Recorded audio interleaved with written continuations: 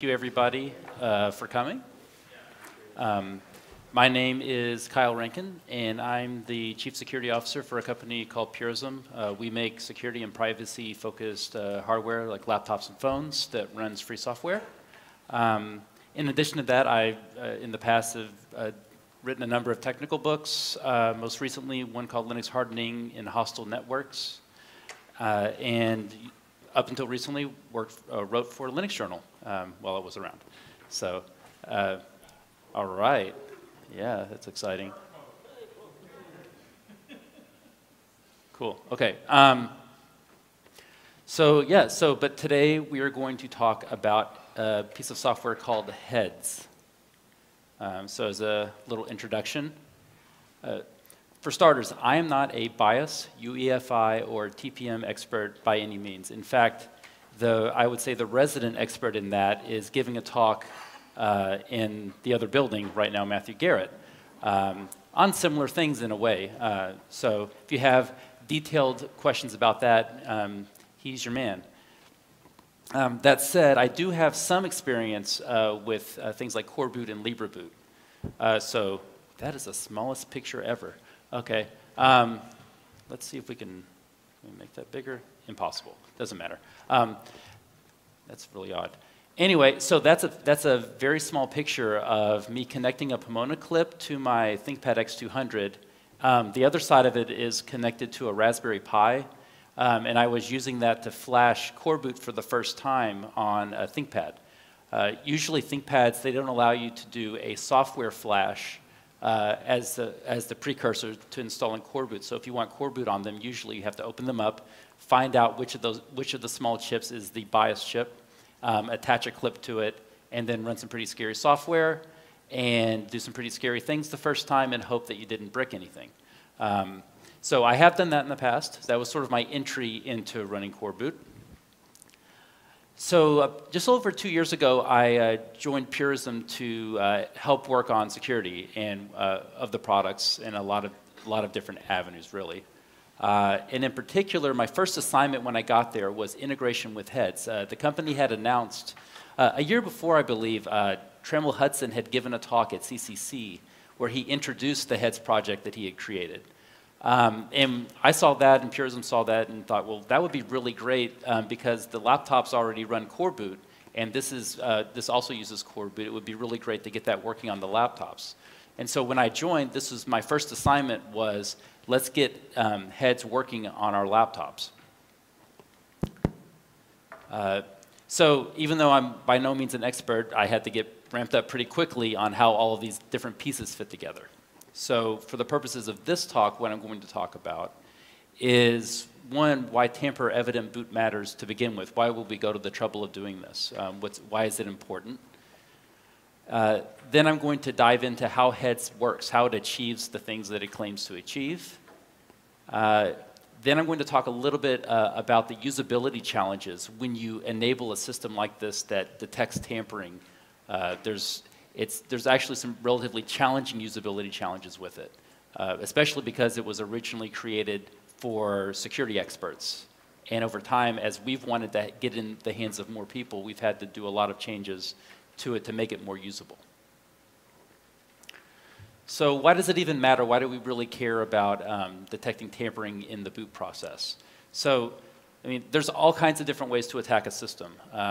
More commonly, you might go to some sort of malicious website, open a malicious attachment, bad executable, someone finds a vulnerability on your system some other way and compromises it and just uses your resources remotely. There's all kinds of different avenues into the system. But if you are an attacker, most attackers have a goal to persist in the system in a way that you can't detect.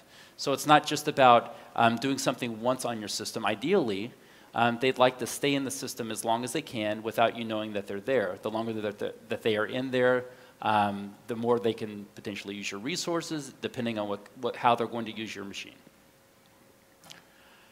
Some attacks are easier to detect than others. So someone who is mining Bitcoins on your machine is pretty easy to detect because your fan starts kicking on sometimes, or if you're on a laptop, maybe your battery life is draining down. Sometimes attackers it's very obvious that they're on there. Then there are some less obvious ways to detect. Sometimes attackers will modify your important system binaries. So they might modify bash, for instance. So when you execute bash, you're executing a backdoor version of bash. That's more challenging to detect, but you can go into the system and compare that version of bash with a known good version of bash and see whether it's been modified. But when we're talking about BIOS and kernel and initrd backdoors, they're the hardest to detect.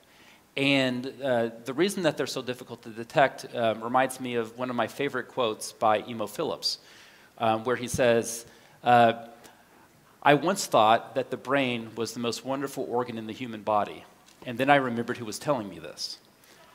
So the worst part about a kernel and an initrd backdoor or a BIOS backdoor is when you want to test whether something's been backdoored, you're asking the system that's been backdoored whether it's been backdoored or not. And if it's been backdoored, it will say, yeah, everything's fine. There's no malware here. Everything's good. And you're like, oh, okay. Whereas if we're talking just about a binary on the system, otherwise, you can ask it, if there's no kernel backdoor, you can check bin bash, and it won't report that it's been you can see whether it's been backdoored. If the kernel's been compromised, kernel rootkits help attackers obscure those kinds of checks. So you can check bin bash to see whether it's been backdoored, and it will report everything's fine. It will hide, a kernel rootkit can hide processes running on the system and all that sort of thing. So it's way more difficult to detect at that level of tampering. When you go to the BIOS, even more so, because most people don't really have the means to test whether the BIOS is legitimate or not.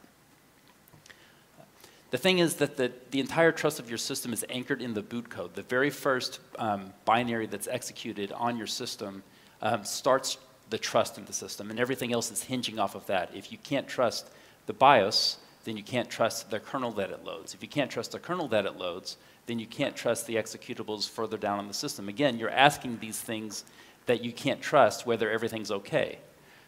So you have to have some way to verify that those things that all of your trust is anchoring in are trustworthy first. So in particular, if you can't trust the boot process, when you first boot a system these days, hopefully, you use systems like disk encryption. And so at some point early on when you first use your computer, you're going to be typing in some kind of a secret, either a disk decryption passphrase or maybe just a login. But either way, when you first turn on the system, you're entering a secret that you probably don't want to share. And so if you can't trust the boot process, if someone can backdoor that, then those secrets are put at risk. And if those secrets are exposed, then someone can use those secrets to get further entrance into your system. So to trust the boot process, we need some way to detect that someone has tampered with that code while having access to the system in some way. And there's a lot of different approaches for this. And so that's a lot about what this talk is going to cover. So UEFI Secure Boot is one of the most popular approaches. There's a number of different ways to secure the boot process, but this is the most common. And on most of the systems that people have, this is what's being used. And it's by far the most popular method these days. So usually when people think about this, they associate UEFI Secure Boot with Windows. And it's true that it was started mostly to secure the Windows boot process. But it can be used and is being used with Linux as well. Although when it was first announced, there was certainly a lot of fright within the Linux community about how this is going to be used to prevent people from running Linux on systems altogether. I mean, Slashdot was, I'm sure, very upset, and there's all kinds of stuff going on. There's a lot of fears about how this technology could be misused. So far, it hasn't really borne out that that's been the case, though. So what this does is UEFI Secure Boot ensures that boot firmware, so the first code that executes on the computer, has been signed using with a signature that the vendor has provided. Only executables that have a proper signature are allowed to run. So this works kind of similar to public key cryptography or certificates if you ever visit a HTTPS website. So the firmware on your system would have a public key that corresponds to a private key that the vendor, only the vendor should have and is a secret. The vendor then signs executables using their private key, and the boot and this executable provides a signature.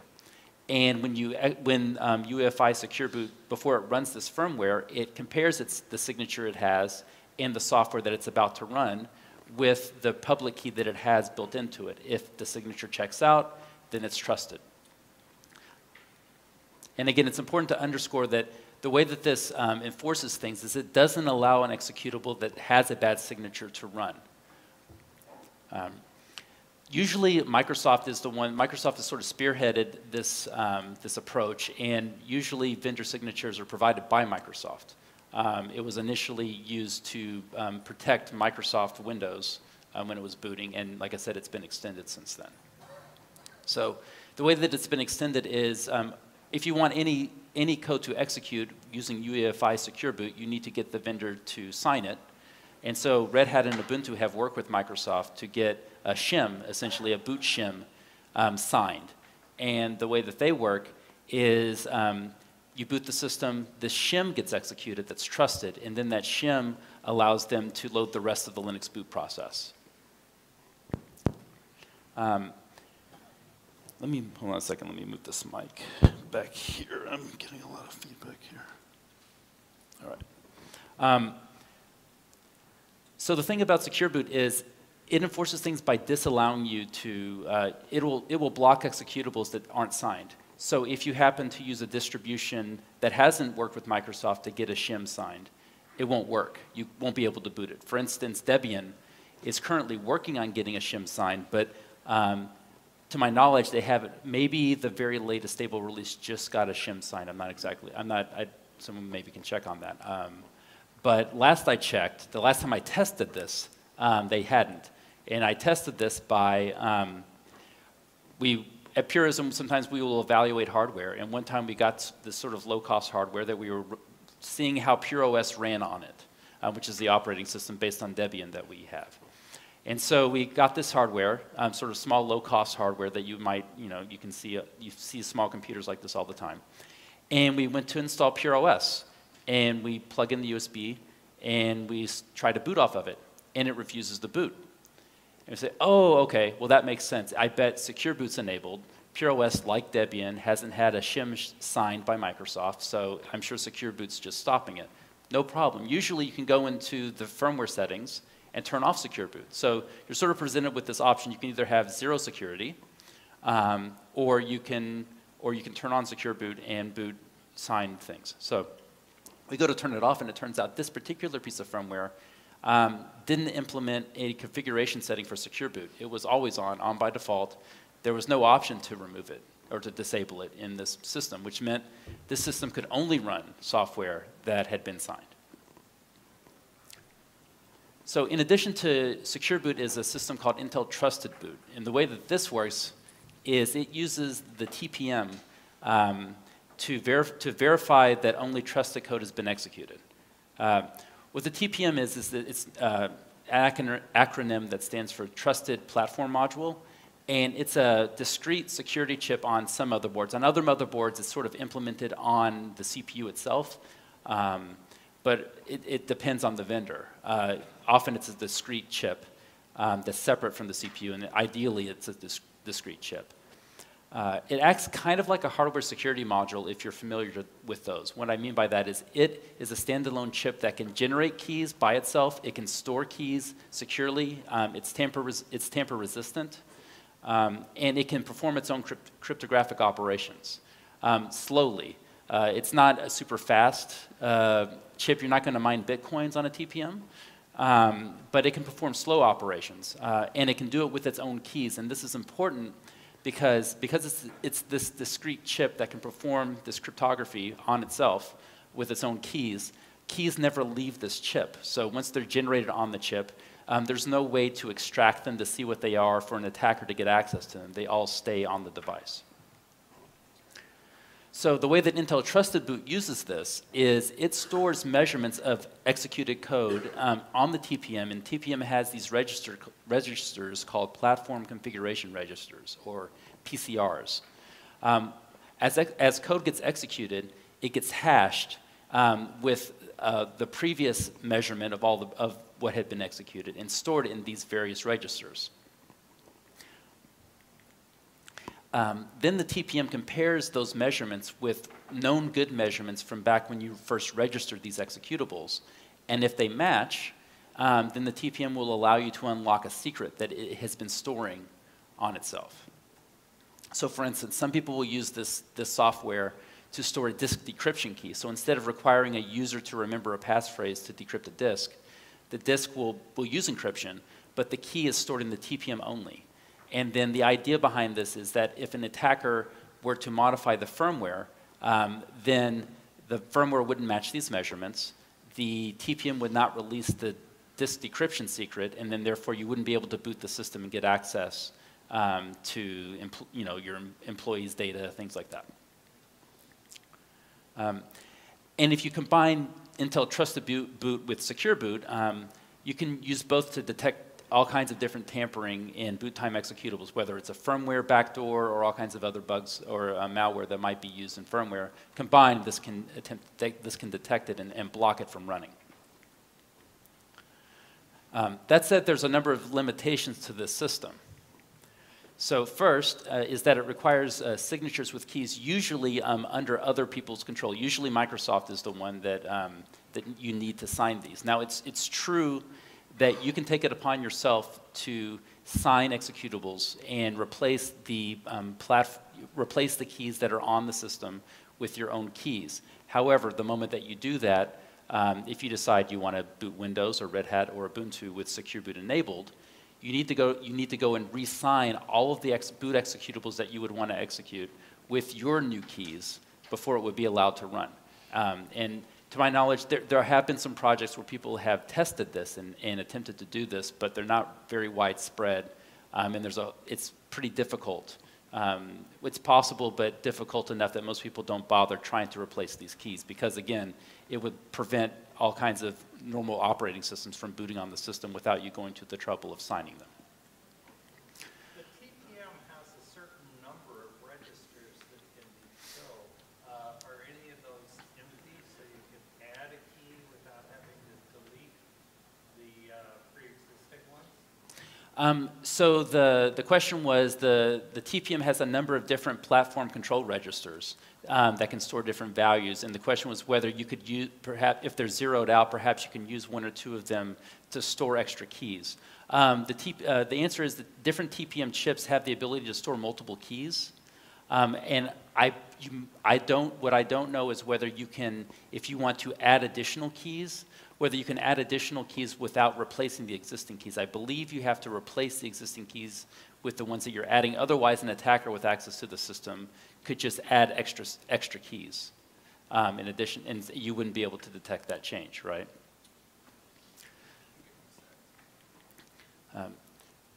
So the other limitation to this is that all of the software uses proprietary and closed code, which means that you can't change it if for some reason you don't like the behavior of the system. It also means that you can't audit it. This is the fundamental system that you're using for trust, to anchor trust in your laptop or other computer, and it's all based on code that you can't audit. So you're hoping that it doesn't have either a backdoor or some other problem. And this is a problem because there have historically been biases in recent memory that have shipped from the manufacturer with malware on them, or at least security bugs where it's been questionable whether it was intentional malware or an accidental bug. So this is a legitimate problem. The other limitation with this is that, in particular with Secure Boot, what this proves is that the computer is executing code that has a valid signature. It's not proving that it's executing the same code. So this means that it's proving that someone somewhere blessed the code that it's executing.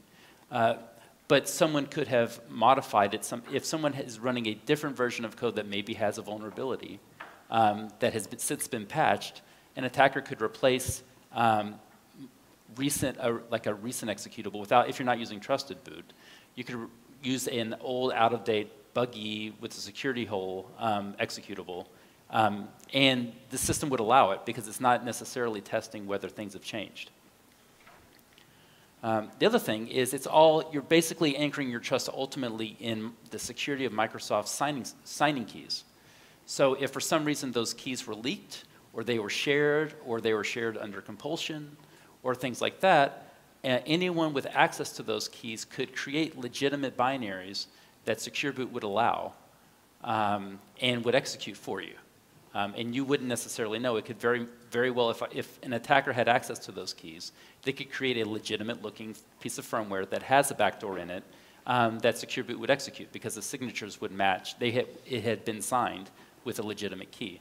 This is the same sort of problem that happens when insecure certificate authorities get hacked and someone uses the access to the certificate authority's private keys to generate legitimate certificates that all browsers trust for well-known websites that everyone visits. The other limitation with this is that this only validates executables. Secure Boot's designed to validate things that are executing on the system. It doesn't validate the initrd, in particular when it comes to Linux. It doesn't validate the initrd, which is the initial small root file system that the Linux kernel loads that allows it to bootstrap the rest of the system. Secure Boot doesn't protect against modifications to the initrd. It also doesn't protect against modifications to your grub settings, for instance. And this is important because sometimes people use grub settings to enable or disable certain kernel options that they don't want, that impact the security of the system. And if an attacker can modify grub, they can append extra options to grub to re-enable insecure options or disable your security options. Most importantly, it's not under the user control. This system is, like many security systems these days, if you were to ask a vendor to build you a security system, 9 times out of 10, they will create one that coincidentally requires you to anchor your trust in the vendor almost wholly, and you have to therefore give them control, and you hope that they are secure enough. And the idea is, well, you don't know what you're doing, and we know what we're doing, and so all you need to do is give us all of your trust, and everything will be fine. If you choose that you would like some fraction of that trust back, then you have to turn off the system, and you have to disable the security measure. And that, to me, that's a problem. Which leads us to a piece of software called Heads. So Heads is free software. It's firmware that provides similar features to Secure and Trusted Boot combined, but it approaches it in a different way. So this uses the open source core boot firmware as a bias to initialize hardware. So if you haven't used core boot before, it's a open source firmware that would replace your traditional boot firmware on a system. It's compatible with a lot of different computers out there now, and it allows you to boot a system without using the provided vendor BIOS or UEFI firmware. There's an important distinction here. What Heads does is provides tamper detection. It does not provide tamper proofing, and the distinction there is important. Tamper proofing is a system that stops someone from tampering with a file or a thing. Tamper detection doesn't stop an attacker from tampering with the system. It simply makes it difficult for them to tamper in an undetectable way. So think of it like a tamper-evident seal that you might have on an envelope or a package or something else. That security safeguard is vulnerable to a box cutter, right? You can, or one of those tamper-proof, any kind of tamper-proofing, typically a wire cutter or a knife will defeat it. But that's not the point. The point is that if you were to use a box cutter and slice open the tamper-evident seal, it would be obvious that someone had done that. What's difficult is to make it appear though it hasn't been opened. And this is the same sort of thing. The goal of Heads is not to prevent someone from being able to modify the firmware. Anyone with physical access to the system can modify the firmware. The goal is to make it difficult to do that in a way that you can't detect when you get back to the machine. So the way that this works is it uses the TPM chip on the system, although we actually have a version of this that doesn't even necessarily require a TPM. And it uses signing keys that are under the user's control. So all of the keys that are involved in protecting the boot process are your keys that you generate and you determine, and can change at any point without impacting the security of the system. Heads it starts by being able to detect tampering in the firmware. It can extend itself to also detecting tampering in the kernel, also the initrd, and it extends all the way down into grub. And actually, all of the files that are in the /boot directory, it can detect tampering in. Because it relies on core boot, and core boot has a limited amount of hardware support, Heads also has, at most, it can support hardware that core boot would support, but in reality, you need the cross-section of hardware that supports core boot, plus enough people that are interested in Heads to port the Heads system to a piece of hardware. So as a result, today, the hardware support is relatively limited. So for the most part, the most common set of hardware that runs Heads is either ThinkPad X220 or X230 series, or Purism Librem laptops are the main pieces of hardware. There's also a couple of different servers, like Purism has a server, and there's a couple of other server hardware that can run Heads.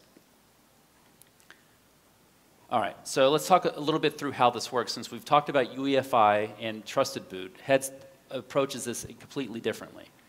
So first what Heads does is, first core boot runs. Core boot's the boot firmware. It's the very first piece of code that gets executed. As it runs, it loads Heads as its main payload. So what core boot does typically, if you're not using Heads, is it has a BIOS-like system, typically something called cBIOS, that when you boot core boot, it executes this program and it looks like a normal BIOS. And cBIOS allows you to see the bootable disks on your system. You can tell it to boot from USB if the USB is present, and do basic BIOS-like operations. Some systems like LibreBoot, because cBIOS can contain binary blobs or not 100% free software, systems like LibreBoot go a step further and have core boot load grub directly, because grub can detect hardware and boot into hardware without needing any sort of intermediary. So LibreBoot loads grub directly. So instead of those two executables, core boot loads the Heads system and executes it. Heads is actually its own little miniature Linux system. On Purism laptops, we have 16 megs of flash to play with. On some ThinkPads, you have 4 to 8, depending on how new it is. That's not a whole lot of room, but it's a whole embedded Linux system in that 4 to 16 megs of flash. It has its own kernel, and its own initrd, and its own user space, actually. It's pretty fun. And the way that it works is it detects tampering in 2 different stages. So stage 1 is it uses the TPM chip on the system to prove that Heads itself has not been tampered with. So it uses that discrete chip, and we'll talk about how that works in a second. But stage 1 is you need to know, has someone modified Heads? Because you have to realize if someone can change Heads, they can say, yes, there hasn't been any tampering, everything's fine. So you have to figure out some way to trust Heads first, because then you're going to use Heads to verify the rest of the system hasn't been tampered with, which is stage 2. So within Heads is a GPG keyring. And all of the boot files have been signed with that GPG key, with the private GPG key. And Heads uses the GPG keyring within it to verify those files before it boots. So step 1, you have to trust Heads. And by trusting Heads, hasn't been modified, you trust that someone hasn't injected their own public key into the keyring. And then step 2 is to use that public key, that keyring, to verify the rest of the system. If everything checks out, then Heads will read the grub config, and it boots. Previously, when you set it up, you pick a default kernel and initrd options to load, and it boots into it. If everything checks out, for the most part, Heads behaves a lot like, it looks a lot like grub would look. It's about as easy to use in default. Everything's working great. As grub, you turn on the system and hit enter, and it boots. In fact, we're actually working now on to make it automatically boot if everything's okay within a certain amount of time. So let's start with detecting tampering within Heads itself. So stage 1 is we use the TPM to prove that heads itself hasn't been tampered with. And this is challenging because you're asking the system in a way to prove that you're challenging the system to prove that it hasn't been tampered with. So how do you do that? So first, in the TPM stores hashes of known good executables in those platform configuration registers. So at some point when you first set this up, you register the known good measurements for the heads code that you're going to execute, and it stores those. In addition to that, it generates a TOTP/HOTP secret using a piece of software that Matthew Garrett wrote called TPM TOTP. And what this does is it runs on the command line, and TPM TOTP generates a long secret and stores that secret in the TPM. And it also will generate to the screen, it outputs a QR code. And so let's back up and talk a little bit about this, about TOTP and HOTP. If you've ever used two-factor authentication applications on your phone that generate a 6-digit code that changes every, like 30 seconds, then you've used TOTP. So that's a time-based one-time password.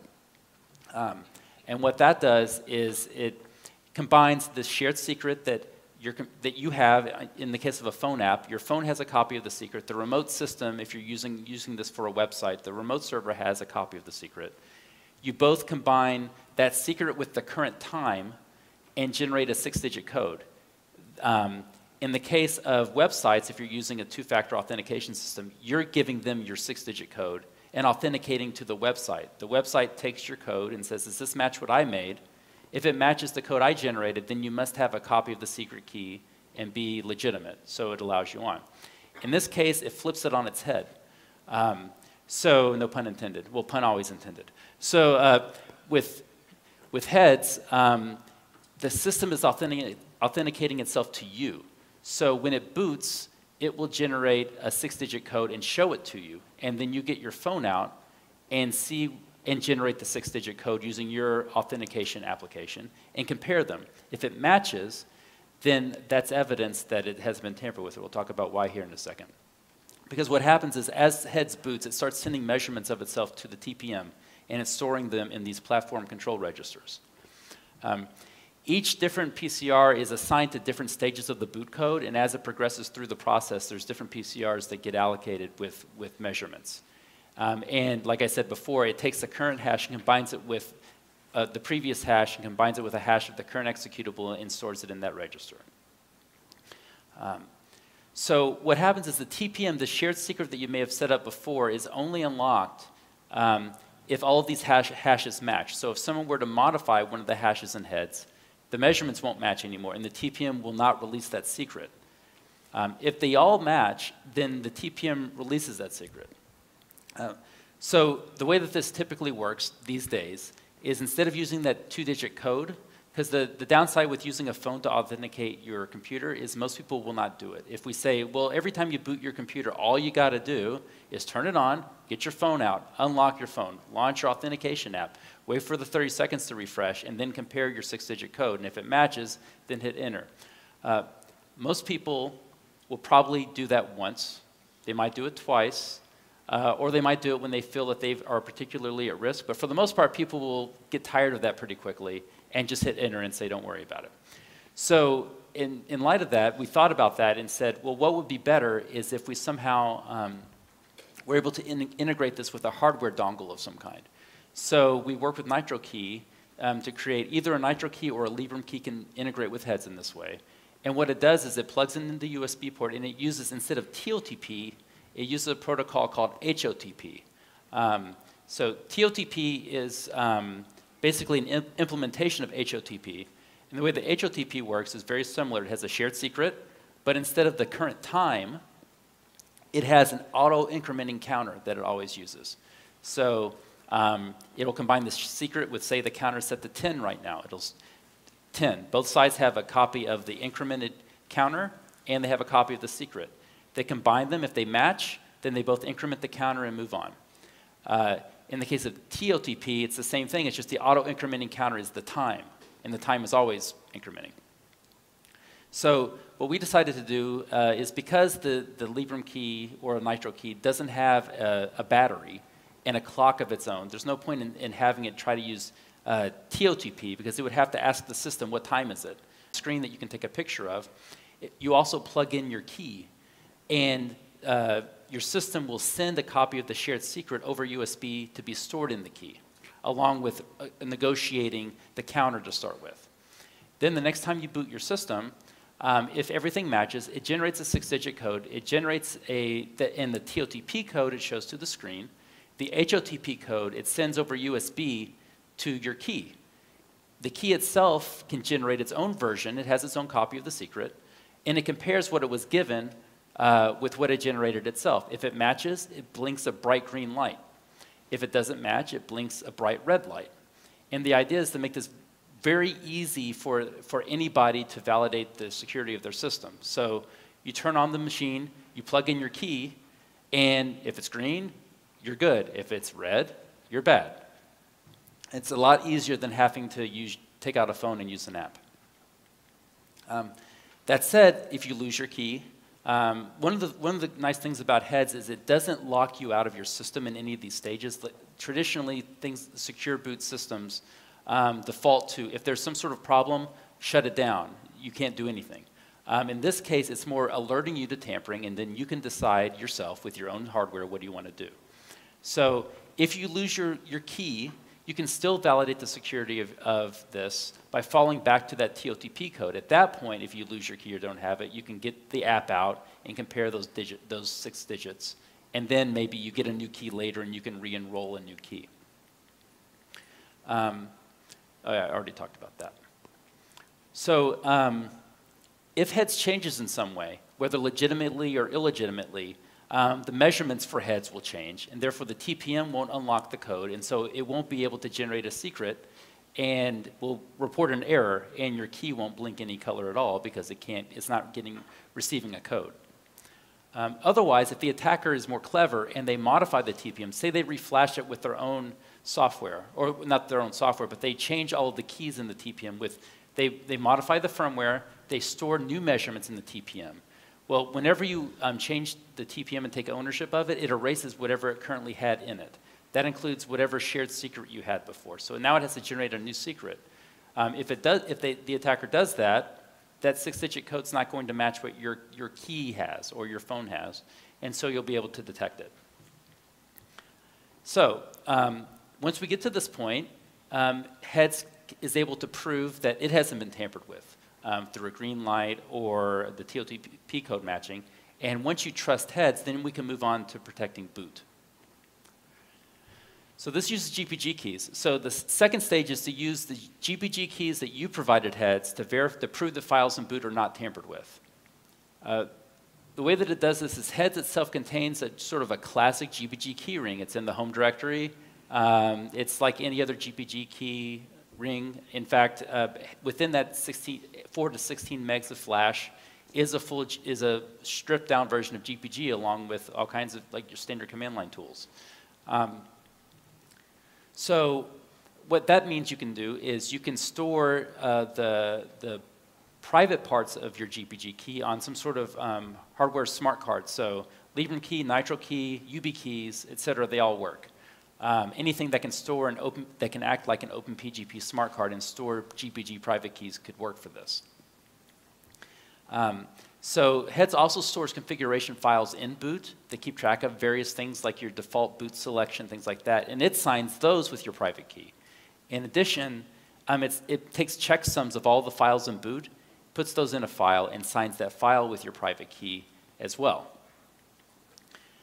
When you boot and you trust your firmware now, before it boots into the OS, it scans through all of /boot and checks all of those checksums against the checksums you have in the file, and also checks the signature on that file to make sure it hasn't been modified. If all of that matches, then it knows that no files in boot have been changed, and that includes the kernels, initrd, and your grub config. If the attacker were to install a rootkit, it would modify one of those files, right? It would modify either the initrd or the kernel itself, and Heads will see that, and it'll complain that a signature didn't match, and it will alert you to that and won't boot. Again, you can choose to bypass this, we don't lock you out of the system, but it will alert you to that something's been detected. So the thing about this is it presents some usability challenges when you're creating a system like this that you have to be really thoughtful about. And the challenge with security over the last couple of decades is, for the most part, a lot of people have come up with security systems without thinking about the end user, like password schemes. Password schemes are the worst example of this, where people didn't really think about how end users would interpret password policy and just thought about what they wanted to accomplish. So if your system is fine and nothing has changed, heads is as easy as using grub. You boot the system, hit enter, and your system boots. It's very simple. The challenge comes when something changes on the system. Alert fatigue is real, and it's a very big challenge when you're using something like heads, because sometimes your system does change. If you're in a system that never changes, then it's perfectly easy. So first, if you ever choose to reflash your BIOS, for instance, with an updated version, which is relatively rare, but if you do that, you also need to update the shared secret between your phone and your phone or your key. The reason you need to do that is all the measurements have now changed. So when the measurements change, you also have to update the secret and resync. So that means if I flash the BIOS, I then get prompted at the next boot, hey, you flashed the BIOS. And by the way, you can flash the BIOS from within the BIOS with heads. It includes flash ROM, which allows you to update it within itself, which is pretty nice.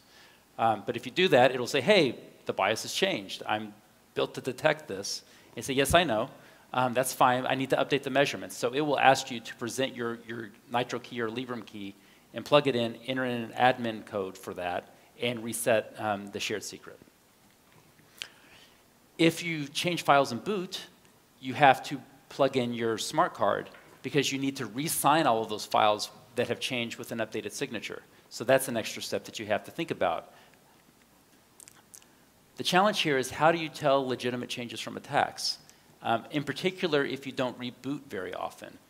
Some OSs don't reboot in between updates. And some people have a badge of honor at the uptime on their laptop because they just can apply. It's kind of nice that in Linux, for the most part, you can update software if it's not the kernel without rebooting. The challenge is telling those legitimate changes from attacks. So with BIOS warnings, it's not a big deal because for the most part, people don't update their BIOS maybe ever. They might do it once if there's some particular security vulnerability they hear about. So it's relatively rare. And so for the most part, if you boot your system and it says the BIOS has changed, heads is detected, is not able to verify and your key blinks red, you know there's a big problem. You're not necessarily going to get alert fatigue with that. That makes sense. The challenge is in /boot because the initrd and grub files change relatively frequently as you update your system. If you update your kernel, these files change. If you change your grub config in any way, obviously, these files change. On a lot of systems, a surprising number of packages will cause the initrd to be updated. Packages you may not even expect to do this. And so as a result, if you use heads on a system and you do a package update, you may get an alert before it boots into the system again that the initrd has changed. It's relatively common. So the challenge is telling legitimate versus illegitimate changes. So one simple way to do this would be to say, if the files are the same before the package updates, and they're only changed after you've applied an update, it's probably legitimate. So the way you would do that is maybe take a set of checksums for files, store them somewhere, do a package update, and then compare them afterwards. And that's one approach. If after you've, so if the files were different before you applied the package manager, then there's possibly tampering. This is less of a problem on systems that use something like package kit, which will reboot in between updates, which is nice because it reboots into more of a secure, stripped down, limited environment, applies updates, then reboots again. If you're on a system like PureOS does this, where typically you'll get a prompt that, hey, you have system updates, would you like to apply them? And it reboots and applies them. That works very well with heads because you first boot, you reboot, you see that head says everything looks good, the boot files haven't been changed, the firmware hasn't been changed. Then you go and apply updates, And then when you reboot, it says, hey, this file and this file have changed. And it makes sense to you because you know that you were about to update the kernel or whatever. And so you feel more comfortable than re-signing files in boot. The other challenge is, so what should a user actually do if they detect tampering? It depends. Some users are sophisticated and savvy that are using the system, and if it says it's been tampered with, they can take measures into their own hands. Maybe remove the hard drive and inspect that with a certain set of tools on another trusted system, or they might be able to check the firmware in some way to see what has been modified and why. Maybe even go to the trouble of doing a hardware flash if they don't necessarily trust the system to flash itself. A less sophisticated user may or may not know what to do. So in our case, putting my purism hat on for a second, that means on our side we end up providing support for people who would run into this. Of course, the challenge is how to tell whether it's saying this because they just did a package update or not. And that's one of the bigger challenges. Basically, the key is to have sane defaults, have it be as simple as it possibly can be, and have it just sort of make sense what settings you have in place. And then when you do have an alert, providing actionable information. So not just to say, warning, warning, there's a problem, but say, here's what I think has happened. This is likely this or likely that, and then give the user a couple of basic options of what they want to do. And there's still a lot of improvement in heads to be done along this line. There's a lot of UI. My team has put a lot of focus on improving the user experience on heads from what it was before we started. And it's come a long way, but there's a long way to go as well before I would feel comfortable saying everybody should install it by default instead of core boot. So what's the current status?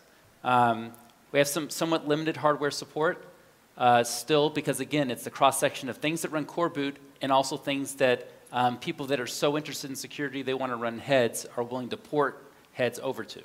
So what that means is it started with the X220 and 230, and that's very popular. The challenge with that is to first put it on the system, you need to hardware flash. So that means getting a BeagleBone or a Raspberry Pi or something, Pomona Clip or some other system that allows you to flash firmware, and then opening your laptop, performing surgery essentially on it.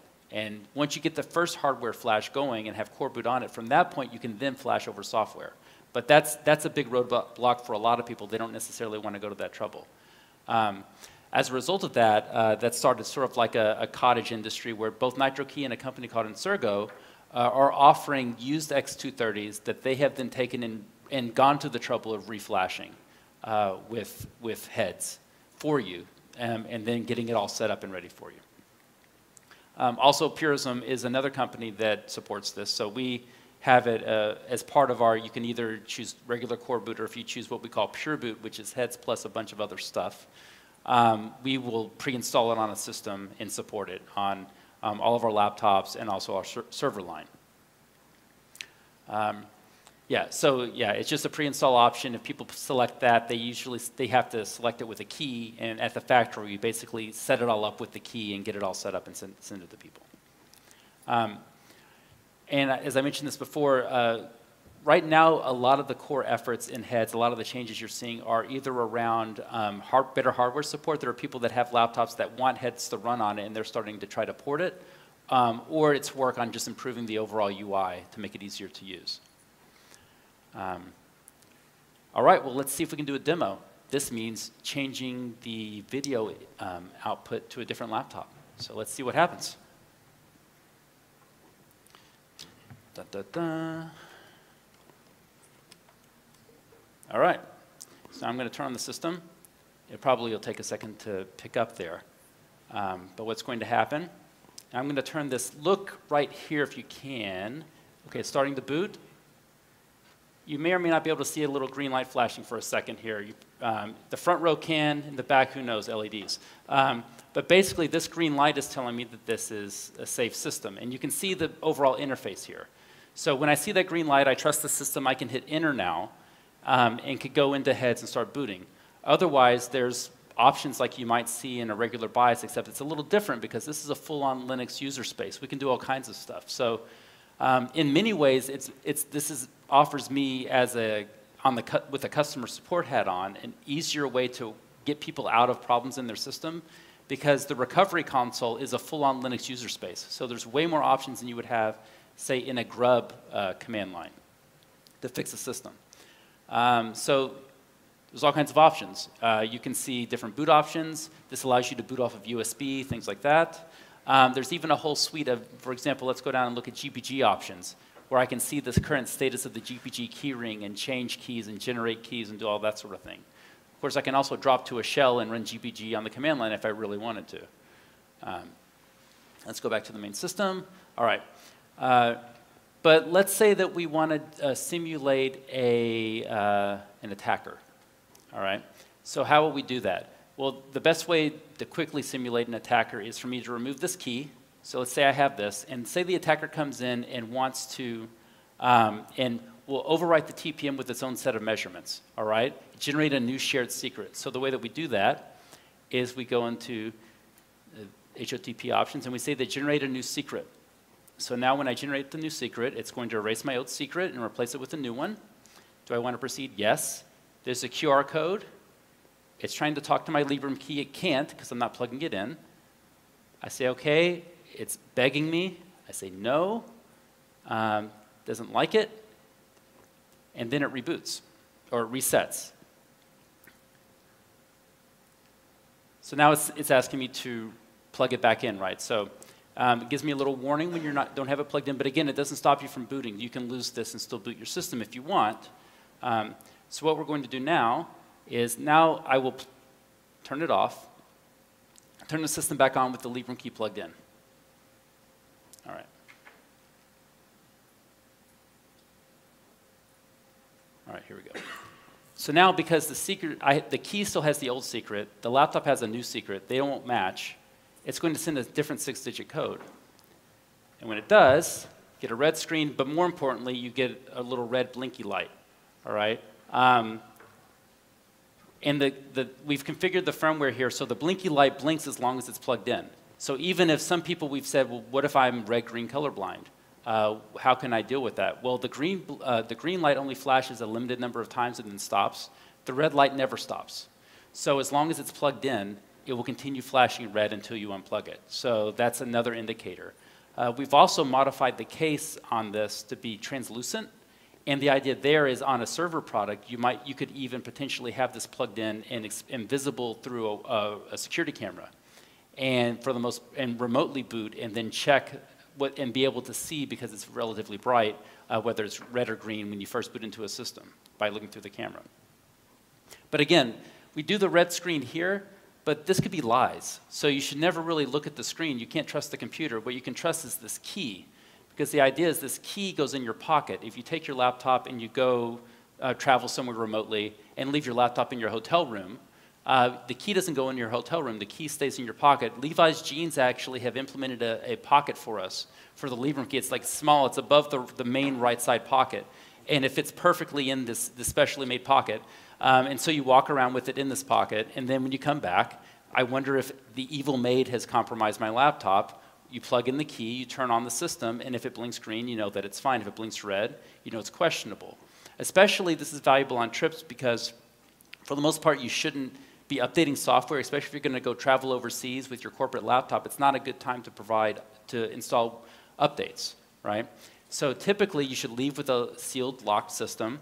You go travel. When you come back, you can plug in your key and verify that everything is the same. And if it's not, you know you have a really good indication that something might be not be legitimate. All right. Well, let's see if this even works. This is even more questionable whether I can plug this back in here. Hey. All right. So let's open it up to questions, which means we're going to hand you the mic. And then if anyone has any questions, raise your hand, and I have one back there.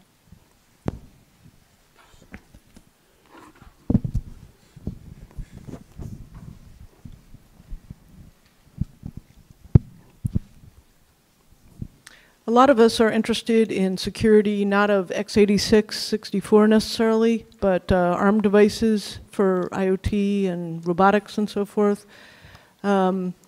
A lot of those systems are safety critical, and so maybe even more important to check the validity of artifacts than laptops.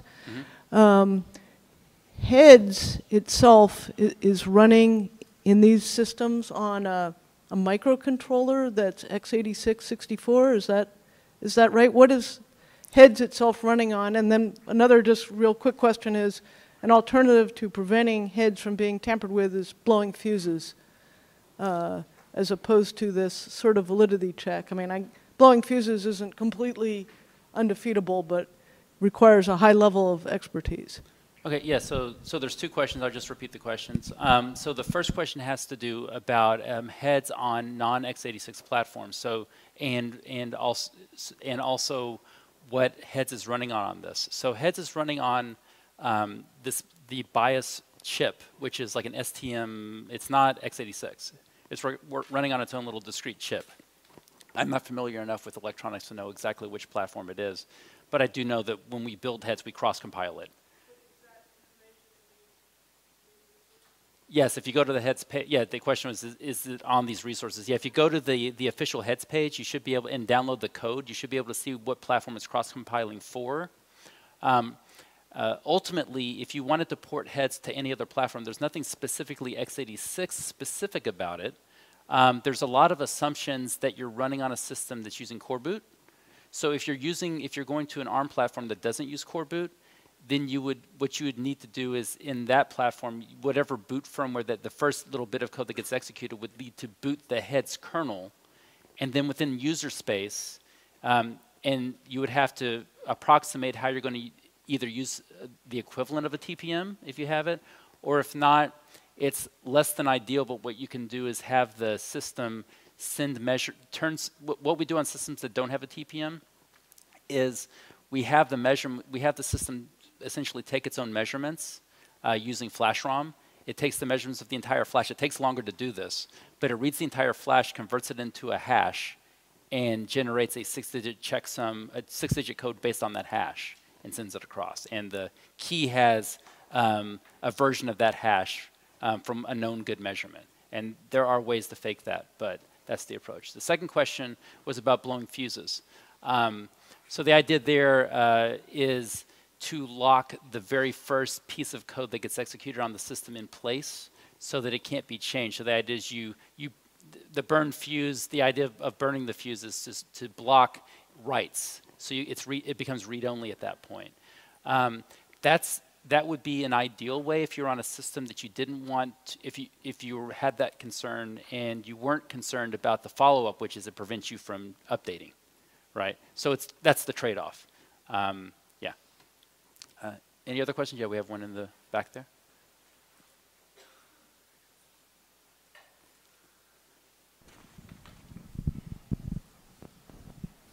For a larger organization, let's say that you're going to do 200 or 300 laptops, could you deploy a common key so that it would be easy to deal with updates that are occurring in the remote field so you don't have to have the user support problem that you kind of mentioned? Yeah, so the question was about for large fleets using this, could you have a shared key? Well, so because it's using GPG, and it's in particular, most importantly, using a GPG keyring, you can add multiple, all the keys in that are in that keyring are considered trusted. So you could have the option of having a user and a fleet key in that keyring and both be trusted. Now, currently to date, no one has implemented like enterprise-like features in Heads like that. For example, another thing that an enterprise may want is to disallow a user from booting into a system that has been tampered with in some way, and instead maybe pop up a custom, send this to IT, here's the number, or here's the procedure or whatever, right? That's completely doable though. I mean, Heads is, again, it's all free software. So Heads is relatively easy to modify in that sense with the user space. So it would just be a matter of either contracting with someone to add that extra feature in the Heads for a fleet. And as far as a large enterprise engagement, I think that's a pretty feasible thing, for sure. Yeah, one in the back and then two more down here. Yeah, the back first.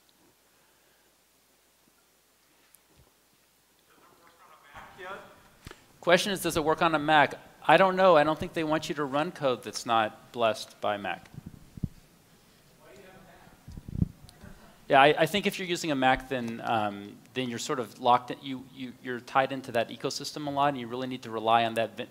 Their security model is all based on full trust in the vendor, and so you're sort of required to use their security tools if you want to use that platform, because all trust is hinged on trust in Apple.